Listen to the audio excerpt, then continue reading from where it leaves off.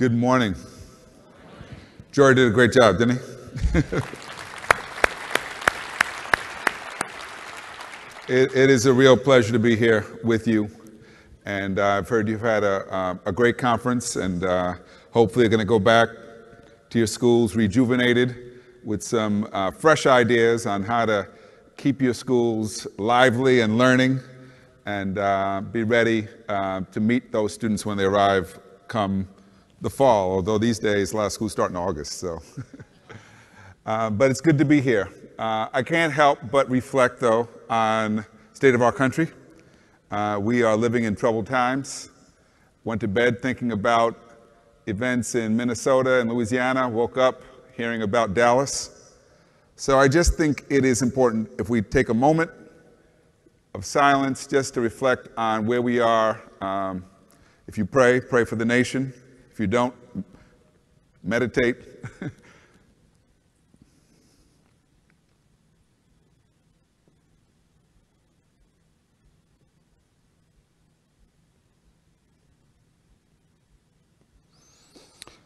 Thank you. I think sometimes when events of this nature happen, the worst thing we can do is act like nothing happened and just go on like it's all normal. Our kids are aware of these events. All you have to do is be connected to Facebook and you know things are happening. And I know many schools struggle with what do we do? How do we talk about these incidents when they occur? And there are no easy answers, and that's a whole nother lecture I could do about that. But I don't think we should ever treat mass violence as normal. And Eli Wiesel, who just died, we don't get a chance to actually, Eli Wiesel, who just died, the Holocaust survivor Nobel Prize winner, he made a point of that, saying that, you know, part of what is our responsibility as citizens of the world, that is to never be silent in the face of atrocity, in the face of human rights violations. So I encourage you as educational leaders never to lose your voice. I also want to say how important education and schools are during these troubled times. Because for many of our kids, the schools they attend are the most stable part of their lives. It's the place where they know there are adults around who care about them, the place where they know they'll be fed. And we know we live in a country where there are many kids who don't eat on a regular basis.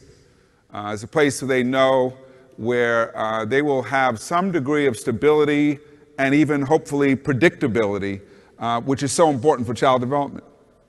And you are the people that make that possible.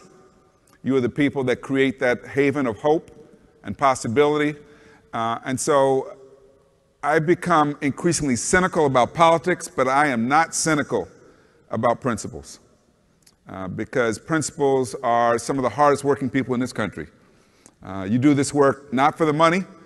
If you did, you'd be very bitter by now, right? You do it for the importance that you know is attached to not just preparing our kids academically, but preparing them for life. I often remind people that our work is about much more than test scores. If our kids get high test scores, but they get strung out on drugs, we have still failed. And if they are getting straight A's, but they're depressed and anxious and can't function in the world, then we have not succeeded. And keeping in mind, what does it take to really make a difference for our kids, I think is what it has to stay central to our work, if in fact we're going to be able to serve all children well.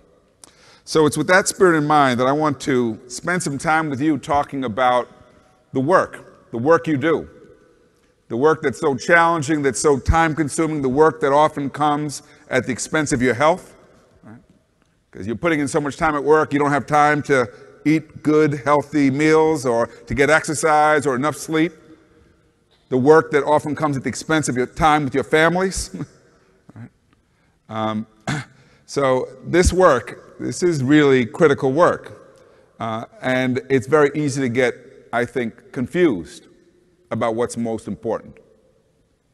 In the context of education, there's two different types of work going on all the time. And I'm going to call the technical work and the adaptive work.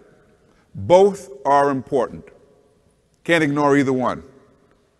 The technical work for a principal is about running your school. It's about making sure the buses run on time, making sure you've got a teacher who's certified in the classroom, making sure that the cafeteria is clean, making sure that the Xerox machine is working, making sure you fill out all the reports, that your school is in compliance with all the policies, federal, state, local. You are managing large, complex organizations, even if your school is small, because you're still the chief human resources officer, right? You have to figure out how to hire, how to promote, how to discipline. You've got to figure out how to keep that school running well. But that's only part of the job. That's the technical part, the managerial part. The other part is the adaptive part. That's the part that forces you to reflect on the work you're doing and ask yourself, am I in fact making a difference? Are my students engaged? Are my teachers inspired? Are my parents really my partners who trust me and trust this school? Is the morale of my staff high enough so that it will sustain them through the year, even in March, when there are no more holidays and it's still cold out? That's adaptive work, because you can't do that work from your office, can you? You got to do it in interaction with your staff, in interaction with the students and parents you work with. It's a different kind of work because it's constantly forcing you to develop the skills that Daniel Goleman spoke about earlier this week, your social and your emotional intelligence. Instructional leadership is always adaptive work. It's never technical, because you have to know how to give feedback that's constructive, that's helpful, sometimes that's critical, and do it in a way that allows your school to improve. If you're confused about the technical and the adaptive, I would say think about the relationship that you're in or would like to be in. Usually you don't approach another person by saying, you know, I'd like to pay bills with you for the rest of your life. Although if you've ever been in a relationship, you know paying bills is a big part of that relationship, right? But if that's all it is, what happens? Relationship usually doesn't last. It falls apart. Because if there's no communication, no love, no sharing, over time, the relationship lapses into an arrangement that just is not fulfilling. Schools can never be like that. Schools can never be places where people just show up because they're doing what's required for the job description. Schools can't afford to be places where we are working in isolation from each other, because the best schools, the schools that succeed in making a difference, are greater than the sum of their parts. Think about that for a moment, to be greater than the sum of your parts. It means we achieve more because we work together. And we work together because we're united by a common vision, a vision that allows us to think creatively about how to meet the needs of our children. So that adaptive work is essential. It's essential because when we don't do the adaptive work, our schools fail. And it may not fail because you have low test scores. Some of our schools that are really failing have high test scores. They're failing because they haven't captured the imagination of the children, and the kids are bored. They're failing because they haven't figured out how to get the parents to be responsible. They're failing because they haven't figured out a way to keep the teachers inspired. So don't be fooled by the test scores.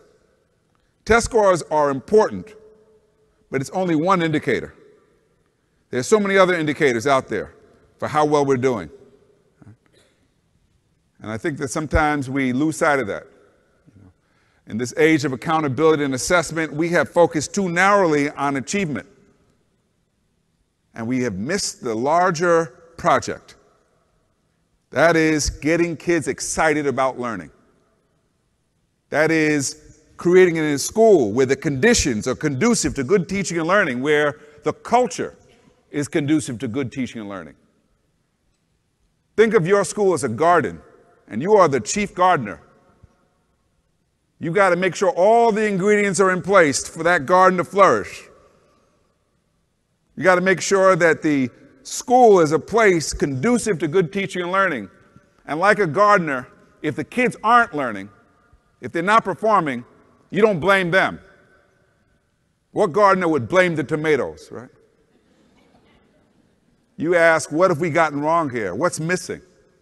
What do we need to do differently to engage and inspire and motivate these children? So keeping clear about the adaptive work, I think, is essential, especially because we're faced with such enormous challenges. The challenge I'm going to speak most about today is how do we pursue excellence and equity, which in many communities are seen as being at odds. We're either doing one or the other. I'd say you've got to do both. In fact, I would say the pathway to excellence is through equity. Because lots of our kids are capable of excellence if provided the opportunity to learn. In addition, we've got to close these gaps. Gaps that are deeply entrenched, gaps that are predictable, gaps that are consistent, pervasive, and in some places growing. We've got to create schools that reduce those disparities. Schools where a child's race or socioeconomic status or language does not predict how well they will do. And that might be challenging, but guess what? I'll bet you in this audience today, how many of you come from a family where neither of your parents graduated from college? Raise your hand. Look around the room. Lots of folks. How many come from a family where neither parent graduated from high school? Still got some hands up. Mine too. And those of us with our hands up are living proof that your background should not determine what you can accomplish.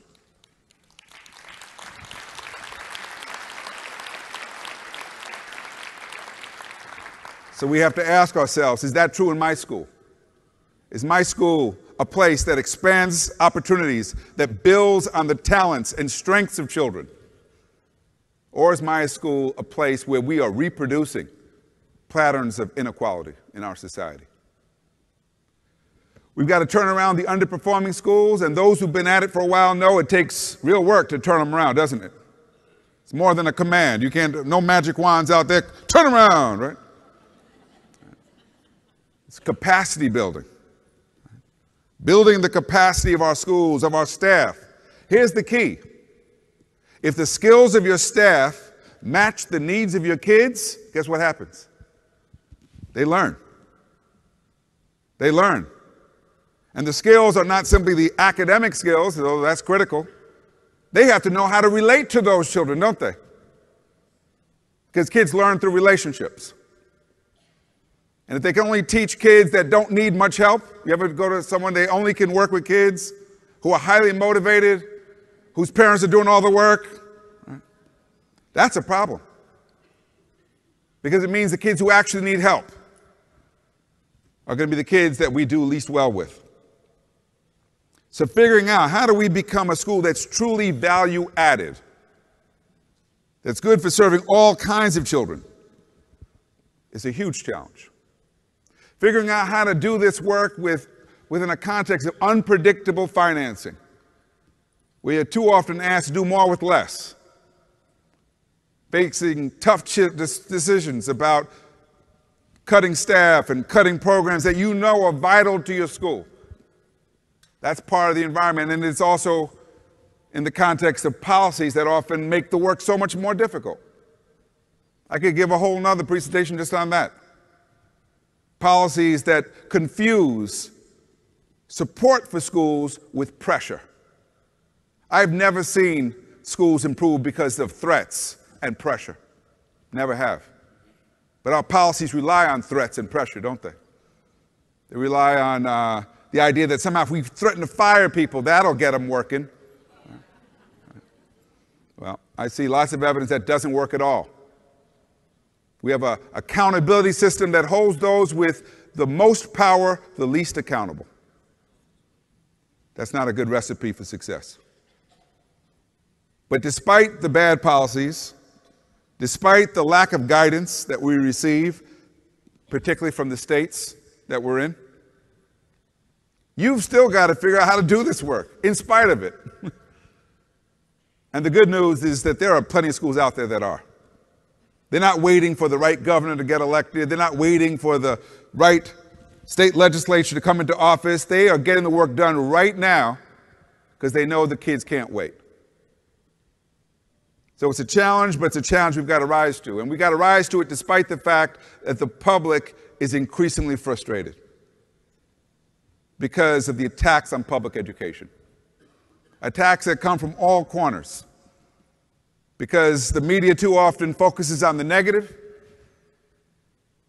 And we have this narrative out there that our teachers are lazy, that our teachers are incompetent, that they're uneducated. Very hard to attract people in the teaching profession when that's the message out there about them, isn't it? We are seeing public schools in many of our cities dismantled because there's a disinvestment in public education. So part of what we've got to do is we've got to make sure that our communities, that our parents understand our commitment to them, to their kids. The best way to counter this negativity towards public education is to create excellent schools where we are. So that there's a constituency out there to defend and say, I don't know about those other schools, but my school, kids my children go to, is exceptional. You are ultimately the defenders, the advocates of public education. And that's a lot to put on your plate, isn't it? I said, damn, I thought I was just running a school. I got to defend the whole system now. But it's interesting when you look at the polling data. People judge their opinions on public education based on their experiences in the public schools. And so we've got a lot to do to rise to these challenges. So for that reason, I want to try to equip you in the time I have today with some perspective about how to approach the work. And a lot of this shouldn't be new because any educator who's been at this for a while should understand. There's so much more to creating a school where kids are successful, to creating a school with high achievement, than simply focusing on test scores. We created a framework in our book, Excellence Through Equity, for pursuing excellence through equity. And then we identified schools and districts around the country that are doing it, because the good news is this is in fact happening. This is not made up. And you look closely at the places where it's happening. I was at a place like that in Baltimore a few months ago, Halstead Elementary School. Every teacher in the school has their own professional development plan. Every teacher. Why? Because they don't all need the same things. Some of them are strong in content, some of them are weak in content. Some of them are great with pedagogy, some of them don't even know how to use a computer. And many of them struggle in developing strong, positive relationships. But they're not struggling anymore because this is a school that, despite serving kids in poverty, despite being in one of the poorest cities in the United States, is a school that's a beacon of hope. Go visit, it's in Baltimore County. And you will see a school where kids are excited about learning. And if you can do that in Baltimore, I know we can do that anywhere in America today. If we've got the vision. And first of all, that vision's got to be rooted in an understanding of child development, which is really the cornerstone of education, isn't it? Piaget, remember Piaget? Remember Maslow? Remember those guys? Dewey? It was all about understanding the developmental needs of children. Understanding there's a spectrum out there. Some kids will walk early, talk early, read early. Some kids take more time. Being an early walker or talker or reader doesn't mean that you are necessarily more advanced than the other children.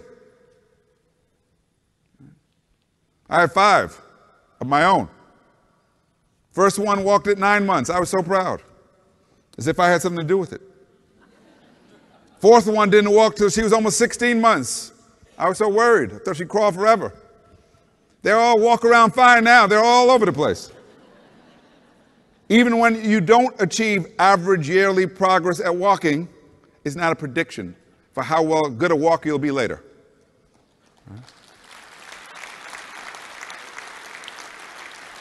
How do you make sure that the developmental lens doesn't get lost?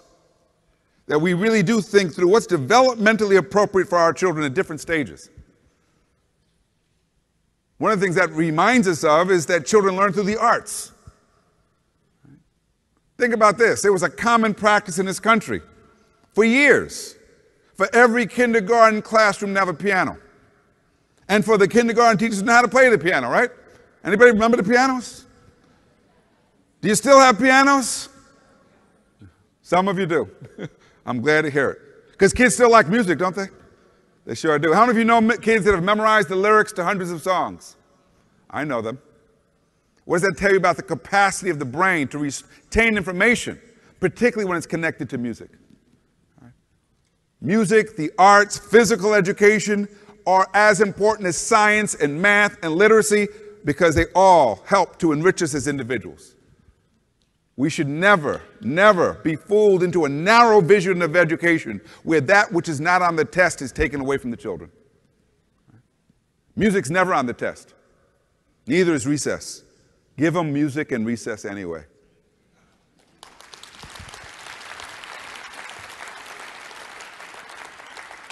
I saw a study that said that eating lunch was good for test scores. I said, thank God.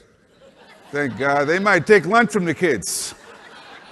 That's the kind of narrow mindset I'm seeing creep into too many schools because of the policies we pursue. So child development's got to remain the cornerstone of our work. Visiting a school in Boston, Mission Hill Elementary School, it's a K-8 school. Enter the kindergarten classroom. There's a boat, a wooden boat in the middle of the classroom. First thing I asked is, how did you get the boat in here? They said, well, the parents built it for us. Second question is, what's it for? They said, of course, reading. Because you put a 5-year-old in a boat, guess what happens? They're gone. Because they're tapping into the imagination of the children, even as they're also teaching basic skills in literacy. Learning should be fun. Learning shouldn't be a pain. It should be the more they're in school, the more they want to learn, not the less. We've got to cultivate in our children a love of learning that extends beyond the test, that lasts all the way through summer, all the way past graduation, that continues on through life, because that's what is essential in a democratic society. So child development's got to be key, but so does the neuroscience. I realize that's a big word, and people say, well, I'm not a neuroscientist. Well, guess what? The neuroscience is coming out now is telling us the brain is not fixed. It's elastic. The term that's used is neuroplasticity. It's like a muscle. The brain works through stimulation. That means all children have to be stimulated, all children. And it means that rather than measuring achievement or ability and sorting accordingly, a practice common in many schools that doesn't just begin in middle school, but often begins very early when we start creating reading groups. Right? And we assign all the kids who are struggling to the same group with a nice struggling teacher, right? And then wonder why they never catch up. Right?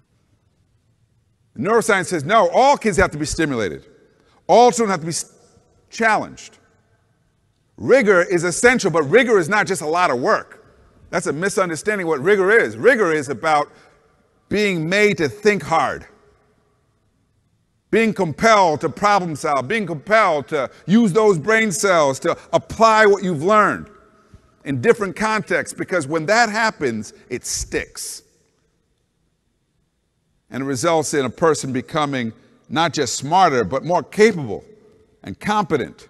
And you know what we now know about resilience? Resilience is the byproduct of confidence and competence. All of our children have to become resilient, have to be able to pick themselves up when they fall, have to be able to learn from their mistakes. So the neuroscience is telling us that that mindset is so critical to outcomes, life outcomes. Third, we've got to understand context. Who are these kids anyway? What's going on in their life outside of school? How do they learn when they're not with us?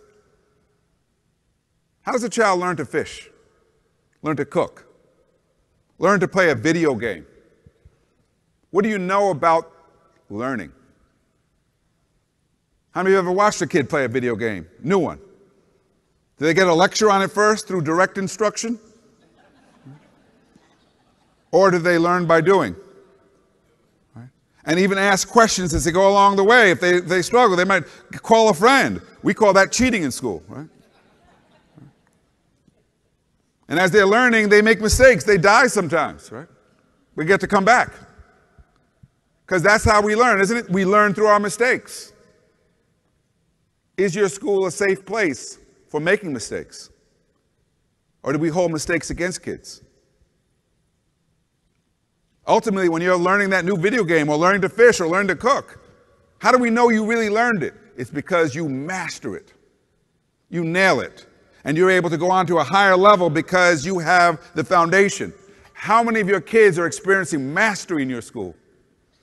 How many of your kids can say, you know, I mastered the timetables. I'm ready for long division. I mastered the fractions. I'm ready for decimals.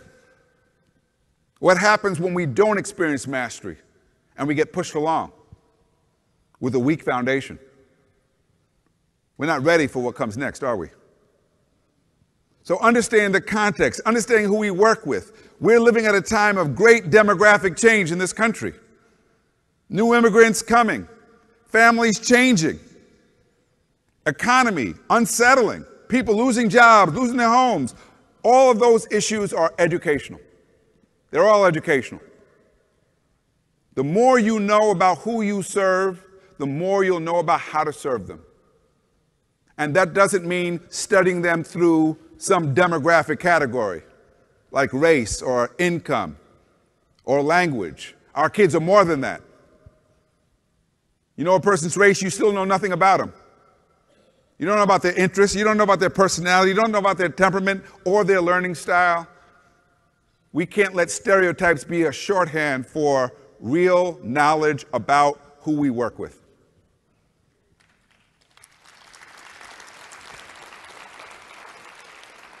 So I encourage you, know your community.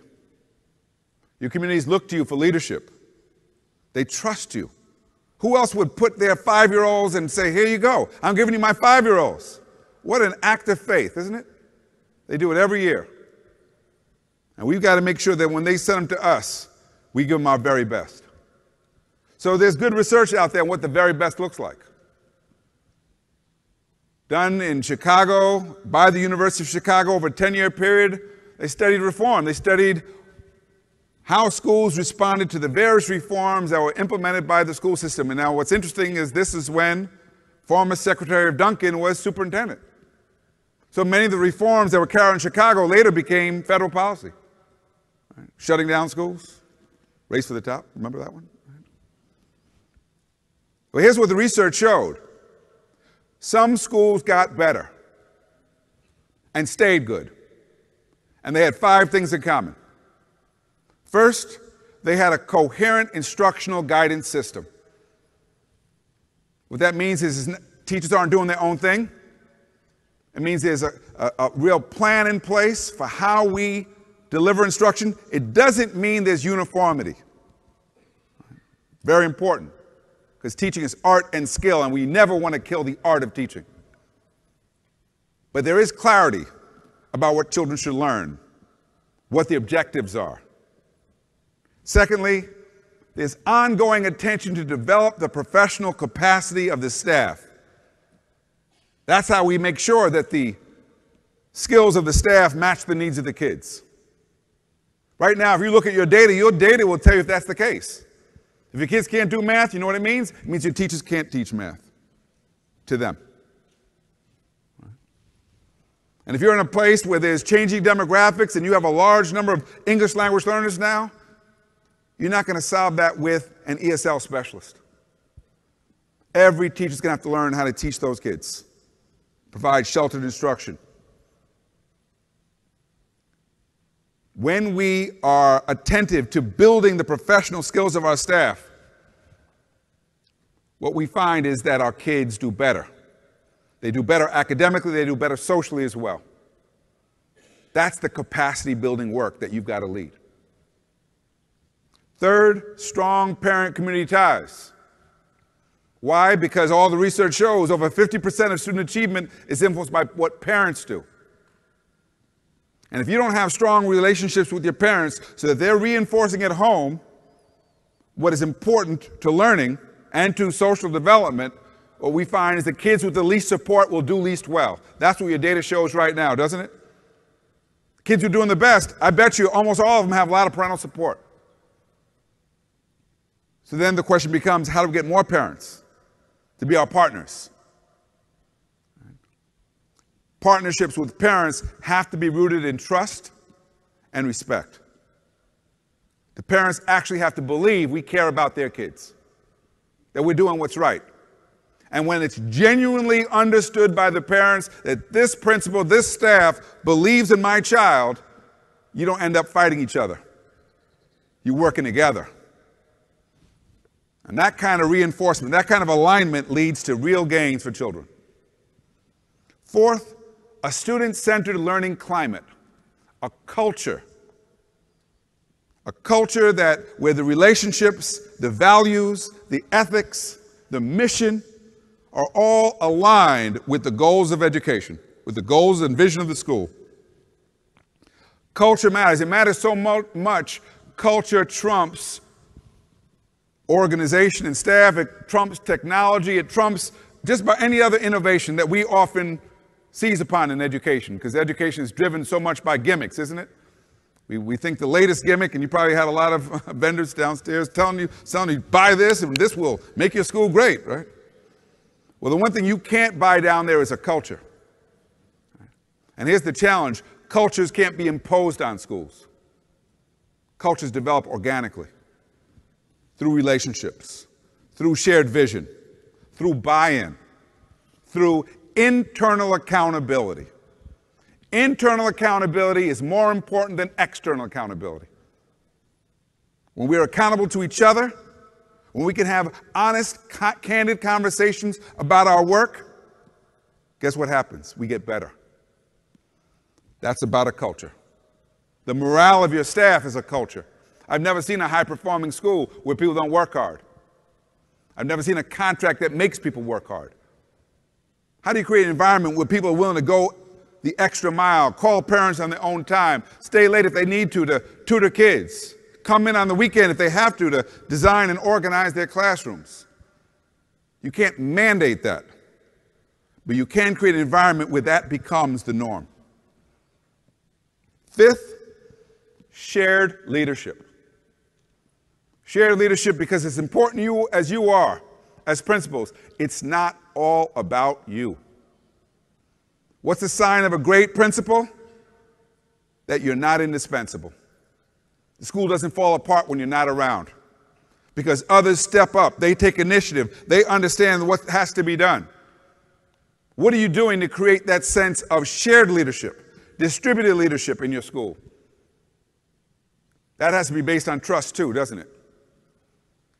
Has to be based on a sense of what we're about, of shared mission.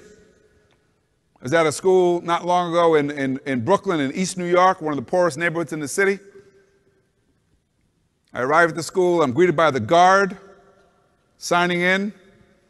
Mom comes up with her 5-year-old. She says to the guard, "I'm late, I don't have time for this."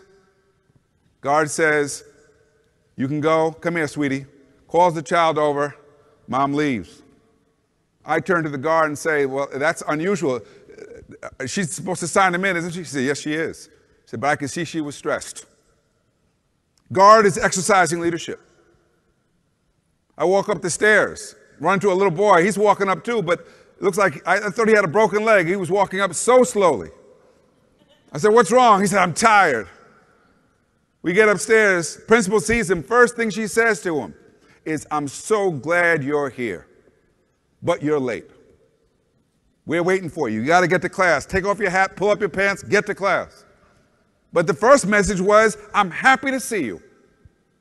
I'm happy to see you," because she knows that that child comes to schools with enormous burdens that he may not be able to explain at 9, because we got kids out there who are quite small carrying huge burdens that they can't even explain sometimes. But she knows she has to create a place, an environment where they're going to be feeling good, because if they feel good, they're going to do better academically. And then I go to meet the assistant principal, and he's in there disciplining a student. Except it doesn't sound like discipline, it sounds like a praise session. And he's going on about how you're a leader here, you're a role model, people look up to you, but you're making bad decisions, bad choices. And then I come in and he starts to explain to me all the talents of this young man and all the great things he's doing and the bad decisions that he sometimes makes. And the boy is beaming by the time he's finished. He says, now go back to class, you're going to eat lunch with me today. You don't get to play with the other kids. And we're going to talk some more about your bad decisions. Because this assistant principal knows the goal of discipline is not to punish kids, it's to change behavior.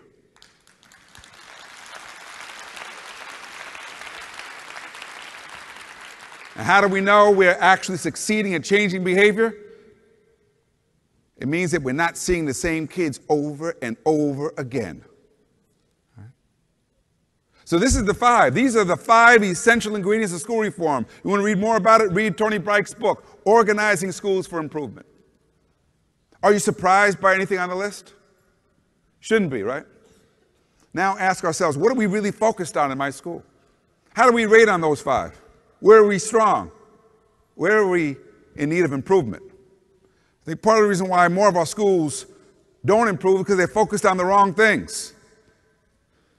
And they're missing the essential ingredients. And one of those essential ingredients is equity.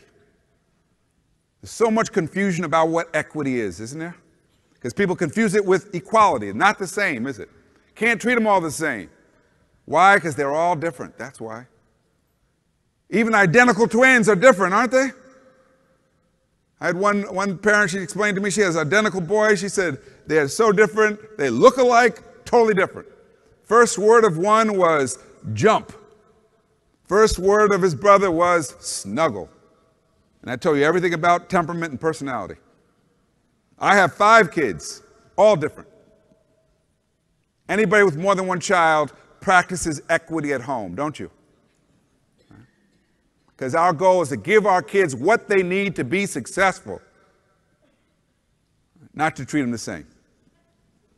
So giving them what they need to be successful might mean focusing on both the academic and the social needs of children. Because they don't all need the same thing. Some kids don't have support at home. They're going to need a mentor at school. Some kids need more time. Some kids need constant attention and feedback. And some kids need some time to be alone, because that's how they learn best. Knowing our children and figuring out how do we accommodate is so important to this work. There's a whole move, it's not a movement, it's not new, but it's taking off in many places, a personalization. Because the alternative to treating everyone the same is to meet the needs of different kids.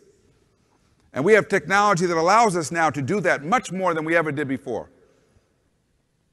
So equity has to be a part of the lived experience of our schools. It can't be a slogan. It's got to show up in our practices. It's got to show up in the way we work, how we grapple and struggle with our challenges. The challenges about the kids whose needs we're not meeting, as well as the kids who we think are doing well. Because many of those kids aren't even working at their potential, are they? They've just mastered the game of school. They're really good at giving us what they think we want. So it forces us to really reflect on the nature of our work. At the same time, we can never lose sight that we're aiming for excellence.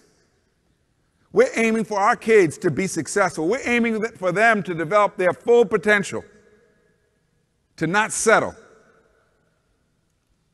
Angela Duckworth, written so much about the importance of grit. I think that so many people have mistaken and misunderstood this concept, because grit is not just something poor kids need. Grit is something all kids need. All kids. That ability to work hard, that ability to apply myself, that ability to aim high. If you're ready for it, when you go back to your schools, I want you to tell your staff, treat every assignment a student turns in as a first draft. First draft. Because I don't do my best work on the first draft. How many of you do your best work on the first draft? The real learning is not the first submission. The real learning is in the revision. And the real teaching is not in the grading. It's in the feedback. It's in modeling and helping the child to understand why that's not good enough. This is what we're aiming for. And giving them multiple opportunities to improve. Because that's how real learning takes place for our children. When we do that, when kids start to learn that we don't just accept slop because we know they're capable of so much more, they stop turning in slop. They start aiming higher for themselves. When the parents know that we are serious in our commitment to excellence for kids, they'll stop doing the homework for them. How many of you know parents who are doing homework for their kids, right? You see those term papers or those dioramas that look like an architect built it? Right? And dad is an architect. Right?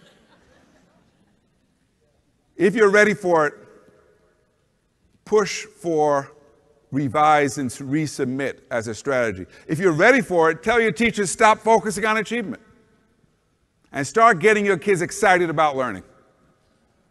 Think about the difference. When we focus on achievement, what do? We focus on the test scores.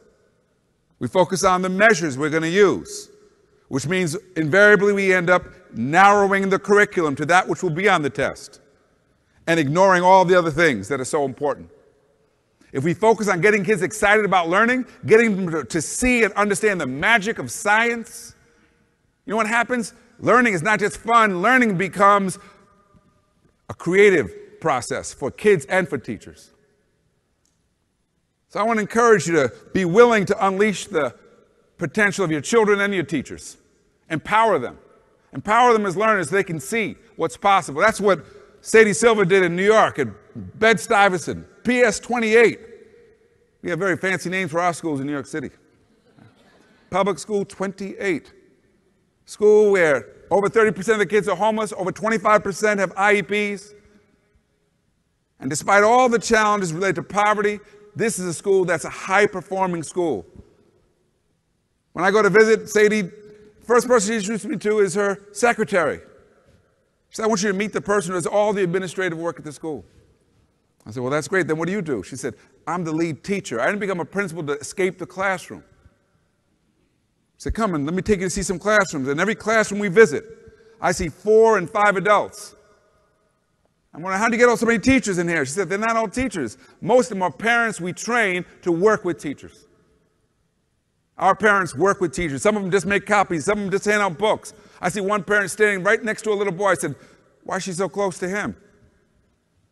She said, well, she's there to keep him calm, and we're glad she's here, because he needs to be calm. It's a school that works through a series of partnerships with health services and the YMCA for extended learning opportunities. It works with job training agencies so that parents who need it can get GED classes and job training, because she believes that if parents are educated and employed, they'll do a better job with the kids. She said, let me show you the professional development I have going on today for my teachers. Takes me to a room, and there's a workshop being run by 2 social workers on how to respond to the social and emotional needs of children. And the teachers are posing questions about challenges they see in the children. Kids who are anxious, children who are aggressive, who are depressed. One teacher says, I have a child with attachment issues. He's attached to my leg and I can't teach. And in each case, they're giving them practical advice on what to do differently. They say, come back, we'll talk about it again, see if it worked. And I asked Sadie, I said, what made you decide to offer this as a form of professional development for your staff? She said, until I did, they were referring too many kids to special ed. I had to figure out how to get them more skilled. You need to be more skilled to work in a school like this, not less skilled. So those kinds of schools exist. I can name others. And always what you see is principals who are instructional leaders. They're very clear about what good teaching is and how to cultivate it within the schools. They're working at parental support. They're building community partnerships. They're not waiting for help. You know why they don't wait? Because help ain't coming, that's why. They're making it happen. They're resourceful. They're going out and getting the help their schools and their children need. They're building the capacity of the teachers. They're not blaming them.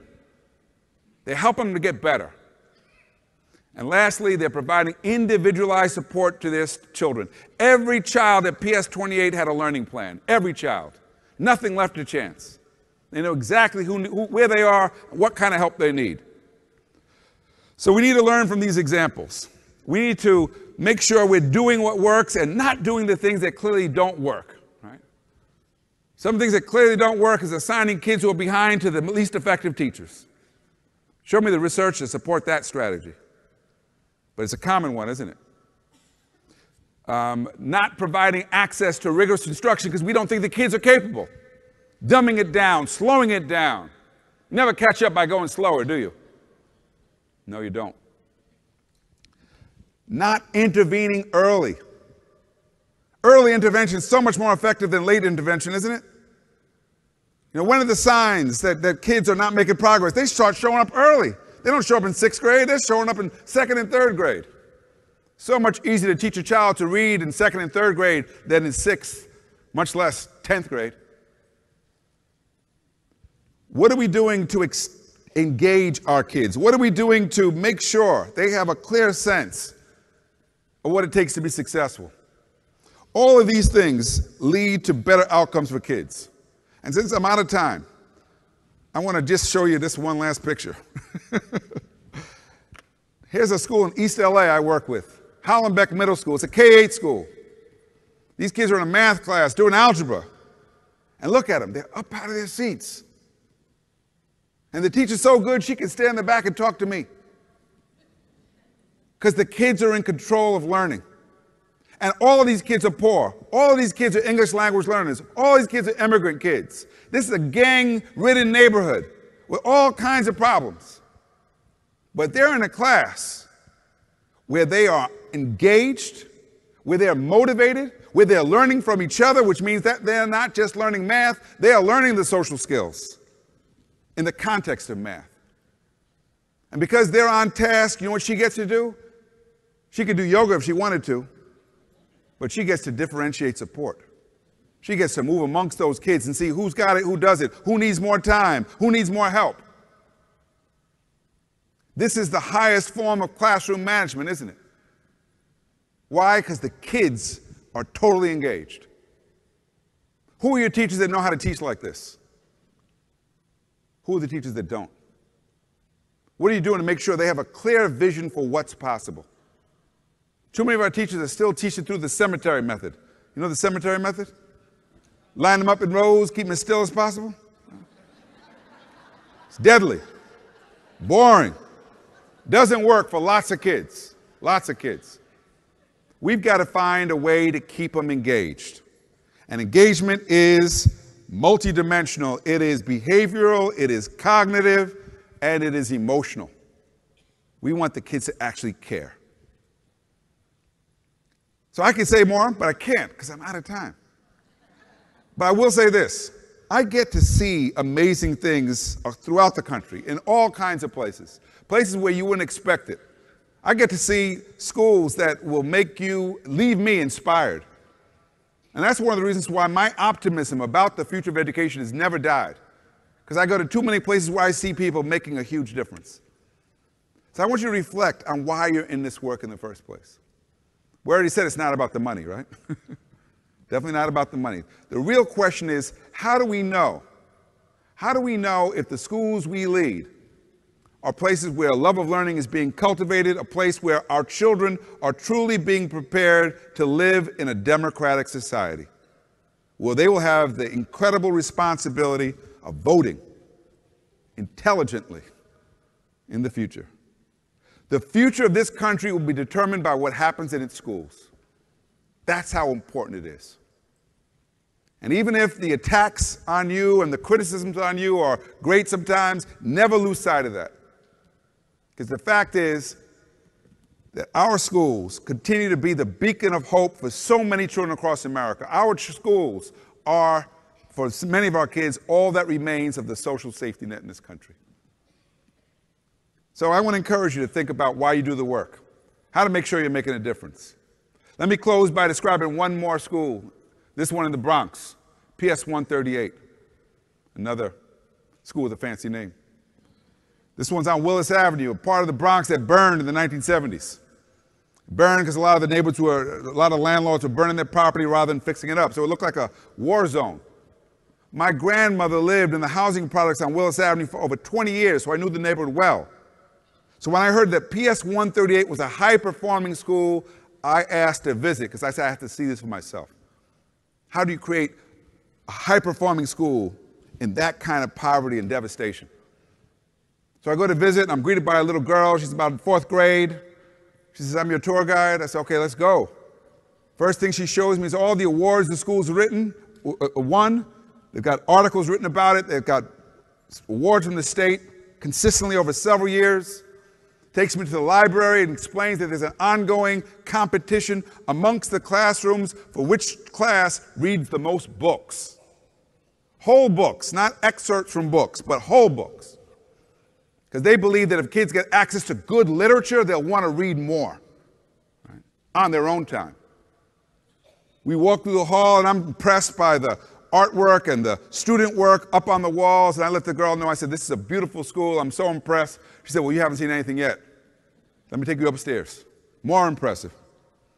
We go upstairs, and I learned the only museum in New York City dedicated to the history of the Bronx is in their school. But it's not locked away in a classroom, it's in the hallways. There's memorabilia on display. There are pictures of the Yankees from the 1920s. First album by Donald Byrd, a jazz artist who lived in that neighborhood, is encased in glass. First thing that comes to my mind is that all of this stuff that's part of this museum could easily be broken, could be taken, could be stolen. So I turn to the little girl, I say, aren't they worried that some of this could get, abused or mistaken? And the little girl turns to me and says, I don't know about the schools you go to normally. But at this school, kids know how to take care of things. Why do I ask the question? Because I'm too often going to schools where kids are treated like inmates in a prison, where they're not trusted, where they're not inspired, where they're not empowered, but where they're regimented. Visiting a science classroom in a city in Northern California, no science equipment. I asked the science teacher, where's the science equipment? She said, I got in the closet, I lock it up. I said, why do you lock it up? She said, I lock it up so they don't break it. I said, will they ever get to use it? She said, occasionally, when they're good, I let them use it. She reminded me of those people, you ever go to someone's house and their furniture's covered?